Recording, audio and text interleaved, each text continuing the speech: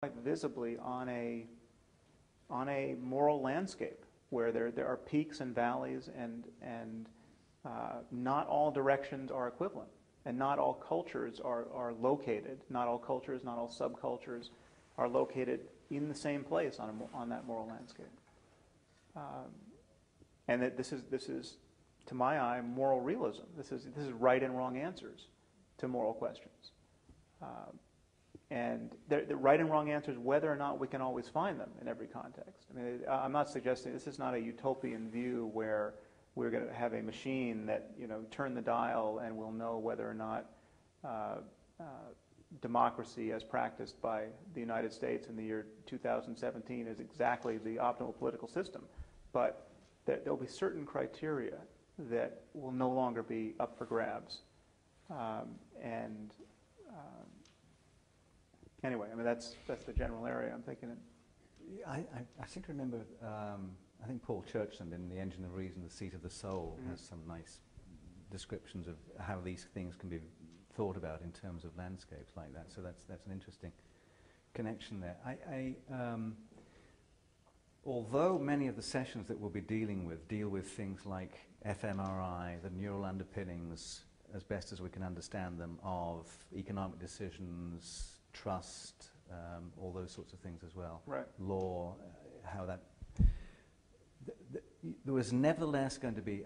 it's a hard row here for most people, in the sense that they see this initially as being immensely reductionistic and dehumanizing. Right. I actually think it's enlarging to think in these ways, to have some sort of evidence like that, which underpins your folk psychological understanding of things. But right. Don't you find that it's a hard sell? Well, this whole issue of what is dehumanizing, I think, it deserves some unpacking, because it's not. If you reduce enough, you see that your boundaries are fluid. I mean, you don't get reduced to a point where you are diminished. You get reduced to a point where you are permeable to the rest of the culture and the rest of. I mean, your mind, in some sense, isn't just what your brain is doing. I mean, there are many examples of this, but I mean, just you take, for instance, I forget which philosopher pointed this out, but somebody's accent, your accent, your speech accent. To explain that phenomenon, you can't really explain it at the level of your brain. You can't really explain it just at the level of your personal experience. I mean, it is the consequence of your embeddedness in a culture. It was imported into you as a system. And there's so much about what we do, so much about our minds, so much about what we feel as meaning and value, that is a result of our entanglement with others. It's not that if we understood ourselves perfectly at the level of the brain, the result would be a total diminishment in our view of ourselves as wondrous and wondrously made. I mean, I think it would be, in some sense, it exalts our circumstance, and it would give us, whatever is true about us ultimately, it would give us a power to change our circumstance in ways that benefit us. I mean, people want to be happier. People want to be less burdened by unnecessary psychological suffering. How can we bring that about? Is delusion the only remedy? Delusion has its place. I mean, delusion actually works for some people some of the time, but it's not. It is a fragile remedy. Reality intrudes, and then your delusions are no longer helping you. And so it seems to me that we're continually going to be in a better position to figure out how to be happy together, and to see that our collaboration with one another is not zero sum. I mean, it's not like my happiness is predicated on your losing happiness. For the most part, as human beings, our happiness is predicated on us recognizing more and more of the time that we have a common project.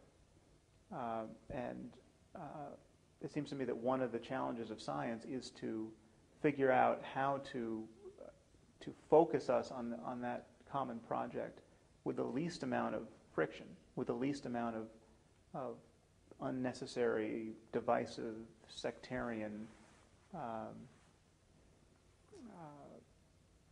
loss of resources, essentially. And when you look at the difference between science and religion in the way they break down or fail to break down boundaries between people, I mean, science is the greatest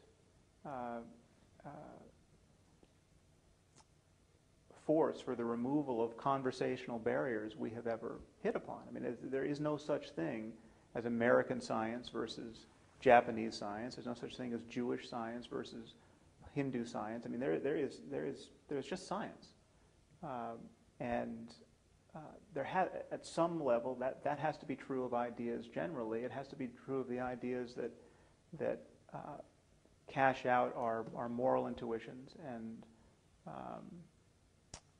our deepest goals in life. So what's the mission statement of the Reason Project, which you're just starting, just in a very briefly? Yeah, it really is along these lines. It's the goal is to spread secular thinking and scientific knowledge in society, and to do that in a very multidisciplinary way. I mean, to do it in terms of organizing conferences and funding scientific research, but also to create documentaries and media events.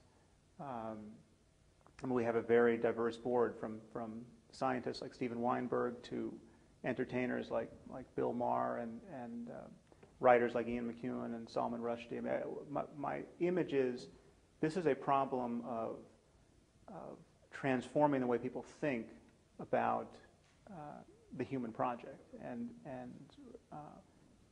transforming the kind of expectations we have of our neighbors for making sense in public discourse. And so I see a role for business and entertainment, and also hard laboratory scholarship to come at this from all angles, because we all have to start talking the talk from all sides very quickly here, it seems to me. So what are the most salient mistakes you've made, and what did you learn from them? Well, I didn't learn much, because one salient mistake was to talk about MDMA in an interview. So yes, I had an interview with the LA Times, and it was on track to be your standard interview, and the mention of MDMA became the atheist has his mind blown on MDMA interview. Right. So don't do that again. Yeah. Okay. Well, I'm glad you yes, avoided doing that yeah, again. You can see. It's really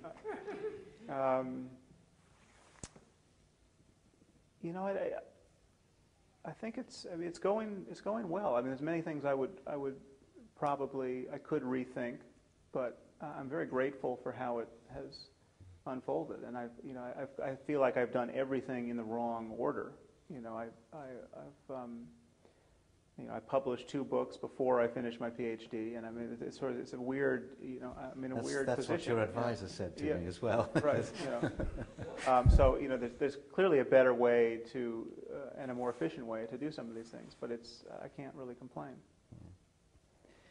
On the MDMA thing, it's also, why you don't bring it up. It's also, I think it's also the case that there's an awful lot of people who are very grateful to Sasha Shulgin for actually synthesizing it as well. Yeah.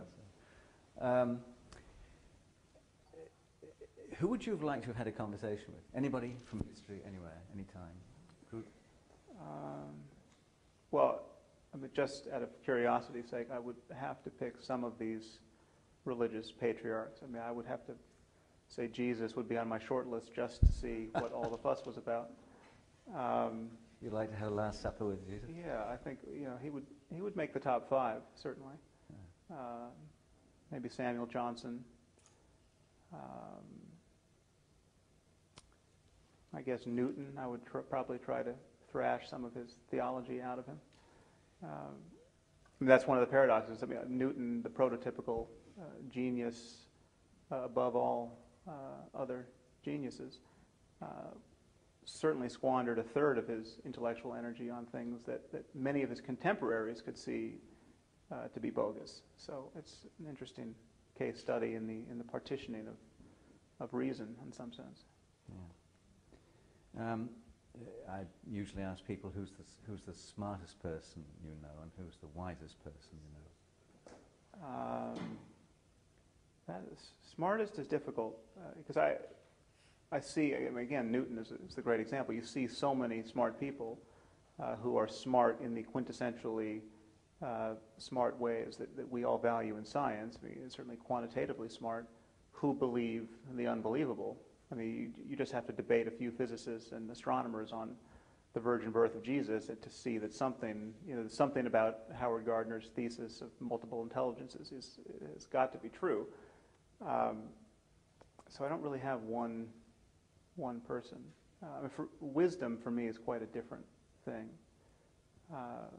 and it's actually born of my experience in meditation and studying with some of these great meditation masters, because it seems to me that wisdom is a separable psychological trait that need not imply smarts in any other sense. I mean, there's nothing about spending 20 years in a cave meditating and developing your experience of compassion that equips you to have conversations like we have at this meeting, or gives you the slightest inkling about the scientific worldview.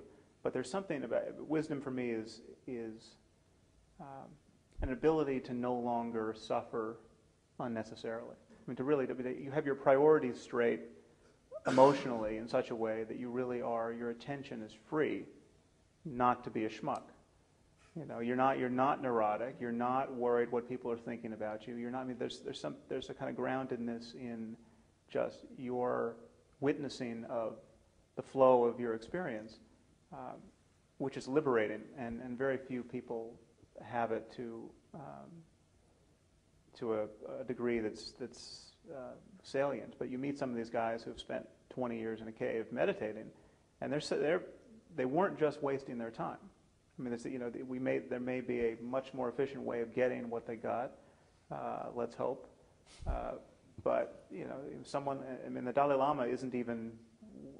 I'm talking about the kinds of people he would go to learn how to meditate. But he also strikes me as someone who's remarkably wise in this way. I mean, when you follow him on his schedule, where he's got it parsed out in 7-minute increments, and he's been up since 4 a.m, and you see a kind of flexibility of mind that I have for about 5 minutes on my best day, and the full armamentarium of Sasha Shulgin was required to get me there. It overstates it slightly, but it's. I think wisdom is hard won and need not entail smarts. One last thing, because we're apparently about to run out of tape, which would be as follows, which is. In January next year, you will become a father, so you have an investment in the future. So I assume you're optimistic about something in this. What are you optimistic about? Yeah, maybe I should have thought about that more. I can't say I'm optimistic. I mean, I've never been convicted of optimism. I'm just, I don't see what else to do in terms of, I mean, none of my efforts are predicated on a sense that the battle is about to be won. I don't know. I mean, there is something about having a child or deciding to have a child, which I think forces who was it, Bacon, who said, you give hostage to fortune. Hostages to fortune. And I feel that very deeply, that you are implicated in history in a way that you weren't a moment ago, and that seems to me to be a good thing. I mean, I think we should all be all in because it matters. So I'm looking forward to worrying more and having more reasons to worry. Sam Harris, thank you very much. Thank you.